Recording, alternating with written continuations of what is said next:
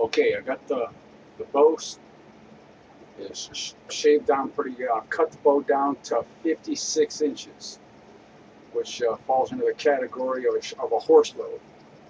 Uh, they were 56 to 43 inches long, a horse load, and which was good because you can maneuver it on horseback. You know, you can. It's also easier to travel through the woods with and hunt with in the woods. This is You can see the handle on the front there where I've got the handle carved. This is my arrow rest over here on this side. I'm right-handed. Arrow comes off this side. I've got the general shape of the bow. I'm going to thin the tips. The tips go into about right here. So these tips are going to be much thinner and widening out to 2 inches wide. Same on the bottom limb, 2 inches wide.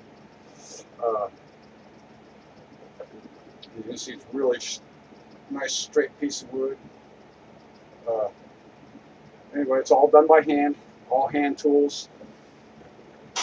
And I'll show you my tools here. I've got a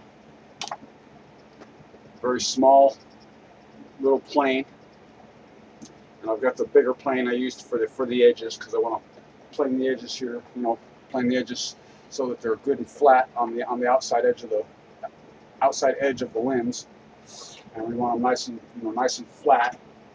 It's also easier to draw the thickness of the limb on there. When I go to, it's much easier to draw on a good flat surface. And anyway, these two planes,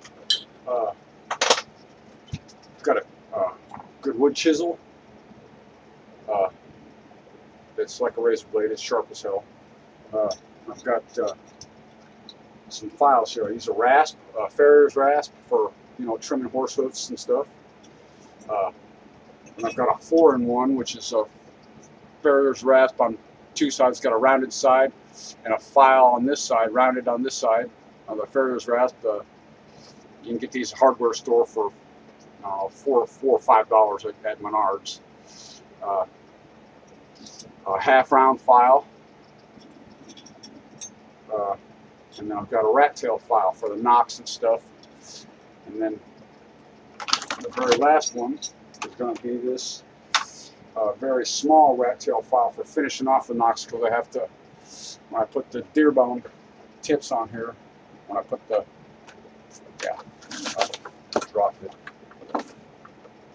And I've got these deer bone tips that are going on the end of the limbs for the strings to keep the string from cutting through the wood, so it doesn't break. And there's one for each limb. Got two there.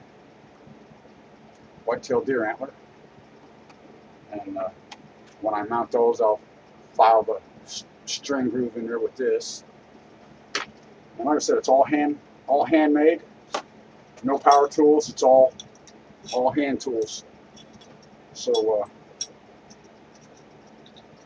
anyway, I got to I'm going to start on the handle now, and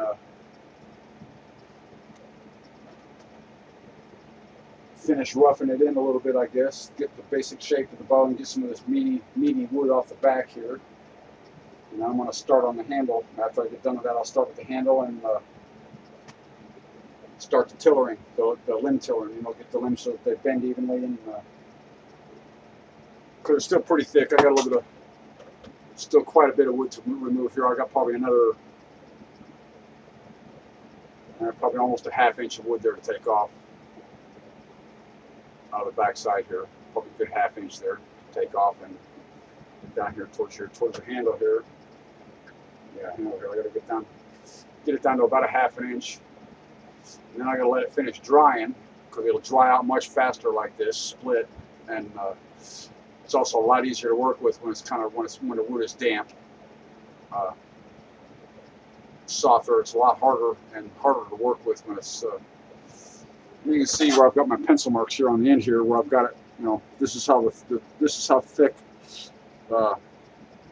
how thick the tip of the bow is going to be at the tip of the limbs, and it goes from here down 1 foot from the tips to the. From here, from right here to the tip is 1 foot, 12 inches, and goes to this tip that's probably 3/8 of an inch wide there. Yeah, 3/8. I think it's 3/8. Yeah, as a matter of fact, it's exactly 3/8. So anyway, I'm gonna go ahead and do the rest of this, and